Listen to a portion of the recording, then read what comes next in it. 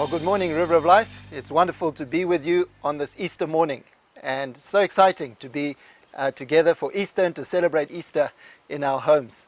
And one of the age-old sayings of the church is that Christ is risen, and we say He's risen indeed. And that's the reason we celebrate Easter this morning. It's actually the greatest celebration of the church throughout history, that our Lord Jesus, who came to earth and lived a sinless life, He went to the cross and He died. And He suffered, and He bore the pain that we deserved, and He went into the grave for 3 days. And on that first Easter morning, at a time just like this, He rose, and the whole of history was changed. And so we celebrate Easter. We say Christ is risen, because He's risen indeed. And that's the highlight of our Christian calendar, that today we celebrate all that Christ is in our lives, all that He is to the church, all that He is, in fact, to the whole human race, that He is the risen Lord Jesus. But actually, the Easter story, the Good Friday, the cross, the time in the tomb when Jesus spent those days, and when He rose again, was actually Jesus' toughest 3 days on earth. It was actually His hardest trial. And whilst we celebrate Easter this morning, and it's a victory for Christianity, it's a victory for God, yet for Christ, it was His hardest time. It was His toughest trial. And I want to speak into that this morning. I want to speak a sermon that I've entitled Peace Through Tough Times, or Peace Through the Trial. And as we celebrate Easter this morning, I also want you to reflect and think, just in this moment, what was your toughest time? What has been your toughest trial in your life? Maybe take a moment to look back and to think, when was the darkest time in my life? Perhaps it's right now. Perhaps it's during these days. Perhaps the effect of COVID-19 and the lockdown has brought some real stress and some real difficulty, some real trial into your life. I just want us to reflect that we do face tough times. And that's what I want to speak into this morning as we celebrate Easter. And I'm going to take it from verses that Jesus spoke about, and then a prayer of His in John. We're going to start in John 16, and I'm going to read initially verse 33. So if you've got your Bibles, you can open that up, John 16:33, and then I'm going to read Jesus' most famous comment about difficulties and about tough times. Why shall we read that together? John 16 and verse 33. I have told you these things, so that in me you may have peace. In this world you will have trouble, but take heart, I have overcome the world. It's incredible that Jesus, as He prepares to go to His greatest trial, as He sits with His disciples and talks to them about the fact that He's going to go to the cross and die, and in a little while He said, I'll be back, but it'll be a difficult time for you. He speaks about trials and hardships, and after sharing this with His disciples, He says these famous words, I have told you these things so that in me you may have peace. The first thing we gather from facing tough times and difficulties is that Christ wants us to have peace in Him. He says, in this world you will have trouble, but take heart, I have overcome the world. And when we read these scriptures, and we know the context that Jesus is speaking in at the doorway of His greatest trial, we can draw strength from this. The first thing we see is that Jesus warns us. He gives us forewarning that in this world we will have trouble. In this world we will have tough times. That trial you've thought about, Jesus has forewarned us to say these things will come. And the reason that is because we live in a fallen world. Since Adam and Eve and the fall in the Garden of Eden, we live in a world that is fallen, that is ultimately sinful. And many of the trials and the hard times and the difficulties we face are a consequence of the fall, of Adam's fall and generally the fallen human race, but also of our own silly mistakes and silly decisions for which we face the consequences. So as Jesus warns us of tough times, it's because we live in a fallen world. Similarly, as we give ourselves to Christ, as we put our hope and our faith in Christ, as we believe in Him, so we join the kingdom of light. The Bible speaks about the kingdom of darkness and the kingdom of light. And those who've put their faith in Christ have moved from the kingdom of darkness to the kingdom of light. So by nature, we are now in enemy territory. We live our lives, we live out our faith, we live out all we do in an opposition, in a world that is against the kingdom of God. And for that reason also we face opposition. In John 15, part of the things that Jesus told his disciples is that the world will hate you as it has hated me. And wow, that's strong words, but actually that's the truth of it, that we as believers live in enemy territory. We live in a fallen world. We live in a world that is opposed to the gospel, and therefore we can expect to face hard times. We can expect to swim upstream. We can expect to encounter situations that seem to be against us, and Jesus forewarns us of that. The other thing he says in verse 33 here is, take heart, I have overcome the world. And that's what we celebrate this morning, that at the cross, that the Easter, the very first Easter where Jesus died and rose again, he conquered this world. He conquered death, the final enemy. And we can take heart because he says, I have overcome the world. So whatever trial we face, whatever difficulty we face, whatever hardship we face, we can put ourselves in that place to say, I trust in Jesus. I get my peace in him because he has overcome the world. And I love that verse. It says, in me you will have peace. Not in the world, not in our bank balance, not in the car we drive or the country we live in, not even in our own health, but our peace comes from being in Christ, from our belief and our faith in him. And that's what he says to us. He says, you will have hard times, you will have trials, but take heart, I have overcome the world. And again, in John 16, just before he says these verses, he speaks to the disciples about a new relationship that they will have with the Father. He says, I'm going to the cross. I'm going to suffer. I'm going to go through my greatest trial, that you would have new relationship with God. And that was the greatest benefit of the whole of the Easter story. The whole of the cross was Jesus going through a trial, going through a tough time, paying the price for the sin that separated us from God. And because of that, because of the trial, we now have that greater relationship, that ability to connect with Father, Son, and indeed Holy Spirit for greater relationship. And another reason I believe that we face trials and we face difficulties in this life is to call us back to God, to call us into greater relationship with God. I don't know how many of you have read a bit more of your Bible these days, have prayed a bit more in these days. And even this trial and this difficult time that we go through in COVID-19 has called thousands of people back into relationship with God. And indeed, for ourselves, often the trials and the difficulties and the hard times is a chance for us to put our faith and our hope back in God, back in the one whom we serve and the one in whom our faith is. And so that's another reason we have difficulties and we have trials. So just in that one verse where Jesus says, you will have trials, take heart, I've overcome the world, and in me you can have peace, is some of the reasons that we face these difficulties and these trials in this world. And having done that, I want you to think again now about that trial or that hard time that you thought of at the beginning. Perhaps it was a business deal that went wrong. Perhaps it's that you are now unemployed. Perhaps it's grief, the losing of a loved one. Or perhaps it's persecution from outside. I want to tell you about the two toughest times in my life. The first one, when I was 12, just a young boy, my father left home for circumstances that were beyond my control. Dad wasn't coming home anymore. And just at a time when a young man needs his father and needs somebody to encourage him and support him and speak life into him, my dad left. And it was possibly some of the darkest times of my growing up. I was then raised miraculously, a heroic effort by my mum. And yet I look back at those days as some of the toughest and some of the hardest. And yet, you know what? I see now, some 30 years later, that God was orchestrating it for my good. That I think if my father hadn't left home or hadn't been separated from my mom, perhaps I would never have had the opportunity to go on a Christian camp, to hear the gospel, and in fact give my life to Christ. So what seemed to be the darkest time in my life, God was actually working it for my good and indeed for my salvation. And the other time was just recently, 3 years ago, my mother passed away.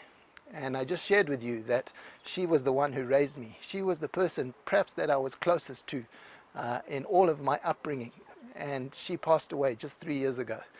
And again, that was a very tough time. It was a dark time, but it was an incredible time where I felt my faith in God had to be real. My trust in who God was in my life had to be real. And I was able to walk through that time and grow in my relationship with God because of the difficulty and the trial that I went through. And I believe that's what God does for us. Even in the tough times, He brings out greater faith, greater trust, greater depth of relationship with Him. And you know, the amazing thing is, after my mum died, all three of the men I work with in the senior leadership team at River of Life Church lost a parent. One of them lost both mum and dad, and the third just the dad. But the trial I had just been through, suddenly I was able to walk alongside good friends of mine saying, I know what you're feeling, I've been through that. And again, that's why God often leads us through difficult times and leads us through tough times.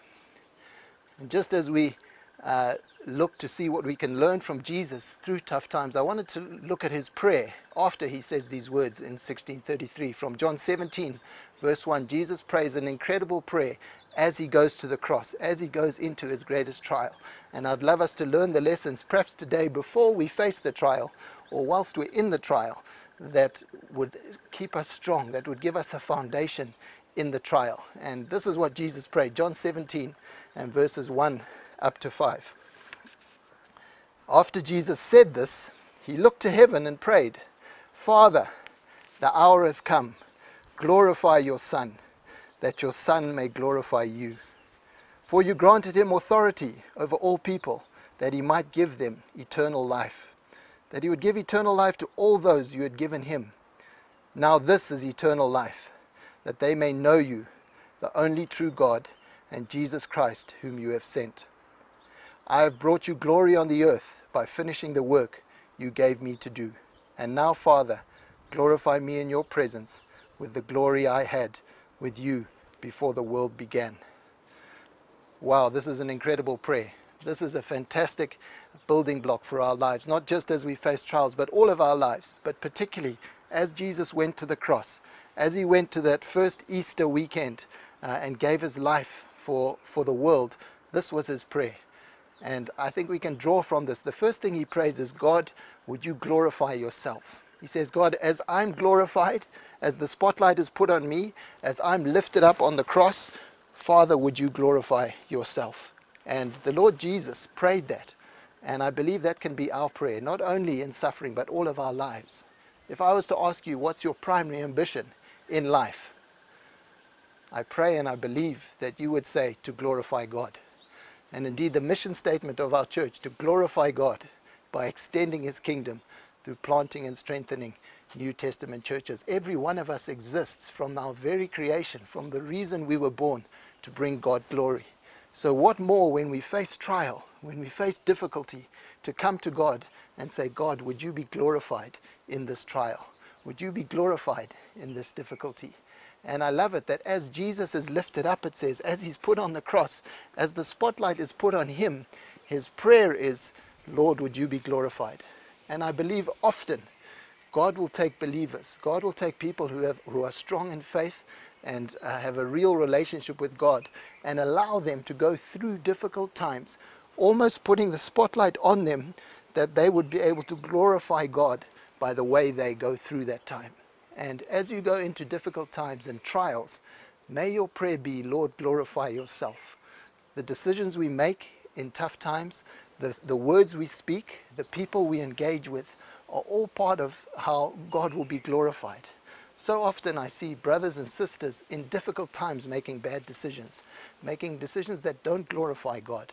And I would exhort you that as you go into a tough time, as you go through trials, pray, God, give me the wisdom to glorify you. You look at Job. What had Job done wrong? He had done nothing wrong.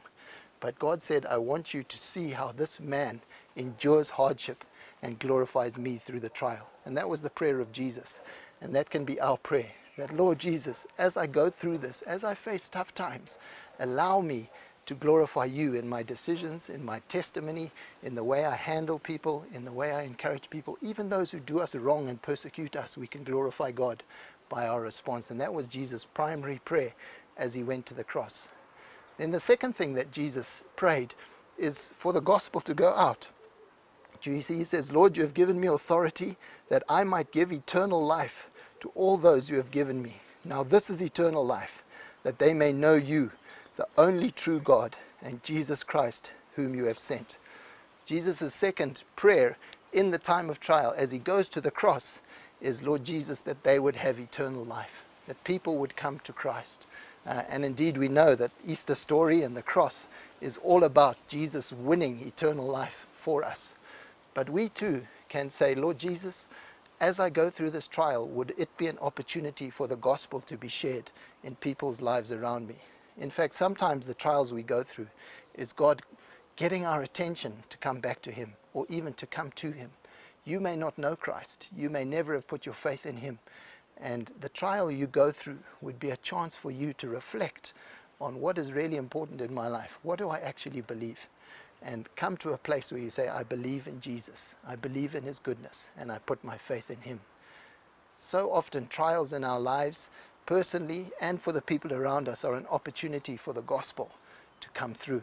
And we can pray that, Lord Jesus, as I go through this difficulty, would you bring people to the gospel? Would you allow this time in my life to draw people, my family, my friends, my loved ones, even onlookers, to you? And it's a chance to put our hope and our faith in Christ, in God, personally and for our friends and loved ones. And you know, there's three things that'll last forever. There's three things that are eternal. And it's this eternal perspective we must keep in times of trial. The first is the Word of God. In times of trial, throw yourself into the Word of God. Put yourself and your faith and your family on the promises of God, and he will prove himself faithful. The second one is the souls of men, that the Word of God is eternal. Our souls are eternal. That part of us which will live forever. And the truth is that your soul and the souls of everyone around us will spend eternity either in heaven with God or in hell, separated from God. And that's just a fact. And times of trial are an opportunity for us to consider, where is my soul going to spend eternity? And that's going to last forever. The third thing that'll last forever is the church, the gathering of the saints, all those souls who have put their hope and faith in Christ, the community, the body of Christ, the Bible calls it. That's an eternal structure. And at times of trial and times of difficulty, I encourage you to put yourself in the church. Be committed to the church. Allow those times of difficulty to build the church, and also for the church to support you and build you in your time of trial. So those three things I believe we should be focusing on in times of challenge, in times of difficulty, that we would focus on the Word of God and allow him to prove himself faithful, that we would focus on the souls, the eternal souls of men, and the gospel going out. We would focus on the church and the building of the kingdom of God. And you know, the cross was exactly that. Did you see how Jesus put himself in the promises and the faithfulness of God? As he died on the cross, he said, Father, into your hands I commit my spirit. He gave himself to the promises and to the faithfulness of his Father. He did it for the souls of men. He did it for the eternal souls of people and for the establishment of his church. And the reason we celebrate Easter is because every one of those came through the victory that Jesus won on the cross. That the church was established, that souls were being saved, that the Word of God, the faithfulness that he had prophesied for years through the Old Testament, finally was fulfilled in Jesus at the cross. So you see these three things coming through Jesus' greatest trial and the cross, and it can happen in our lives as well. So often in the difficulty and in the trial, God is working for good that we don't even know. You know, when Jesus went into the tomb, into the grave, he could do nothing but commit himself to his Father. And sometimes in our trial and in our darkest moments, all we can do is say, Lord Jesus, I commit myself to you. And God works incredible things for good through those times. And then the third thing Jesus prayed is that he would be able to complete the work that the Father gave him to do. Do you see that? He says, Lord, I have completed the work that you gave me to do. And I believe each one of us has a work God has given us to do. God has given us gifts and abilities and talents that each of us has a specific work, a specific passion, a specific place and contribution to society that God has given us to do. And in a time of trial, we mustn't be distracted from that. We must continually use those times to just double click, am I doing the work that God has called me to do? Am I in the place that God would have me do? And allow the trial just to reboot us and say, Lord, am I doing what I'm called to do? Am I doing the thing that you've asked me to do? And once we get that clear, we can be confident that we're going to go through the trial, because God has never let us down, and he never will let us down. And the fact that you're doing his work isn't a recipe or a formula for his protection. It's actually saying, God, I realize why I'm facing the trial now. I realize why I'm facing opposition. It's because you've given me a work to do. You've given me a kingdom job, and you want me to carry on that. And the truth of the matter is, folks, that when we are doing the work of God on this earth until he calls us home, he will protect us, he will keep us, he will provide for us. It may be in sickness and through sickness, it may be in poverty and through poverty. Wherever we find ourselves on this earth, provided we're committed to his will and his kingdom, he will continue to be our provision and our source. You know David Livingstone, the great explorer, the great missionary, the man who founded the Victoria Falls, and I've enjoyed this week reading about that experience he had. He would walk through rivers infested with crocodiles, and he would face malaria, and got malaria 7 or 8 times every year as he walked through Africa. People would ask him, Mr. Livingstone, are you not afraid to die? Are you not putting your life at risk by crossing these rivers and putting yourself in the way of disease? And David Livingstone replied to them, I am immortal until my work for the Lord is done. And that's an incredible perspective, and one that we can carry to say, if I'm doing the work of God, if I'm completing the work that Jesus gave us to do, he will keep us, and he will continue to provide for us as we go through those things. So I trust those are helpful for you. As you face your next trial, remember that, Lord Jesus, glorify yourself as I go through this. Lord Jesus, would you bring souls into your kingdom as we go through these difficult days? Lord Jesus, would you help me to complete the work that you gave me to do? And I'd just like to land this morning by praying for us. I know many of us are going through trials right now, whether they're related to COVID-19 or not. The fact that we're in the world, the fact that we're believers of Christ, we will be facing trials. And I want to pray for you. I want to pray a blessing over you. It's actually Aaron's blessing that comes in Numbers. And it's a blessing that has become more prevalent in the world today, as some of our fantastic worship leaders around the world have got hold of it and began to sing it out. And it's such powerful words. So I'd love you in your homes this morning to gather your family around you, put your arm around your wife and your children, or whoever's there with you. Think about those trials. Think about these days. And then I want to pray this blessing over you. Shall we pray together?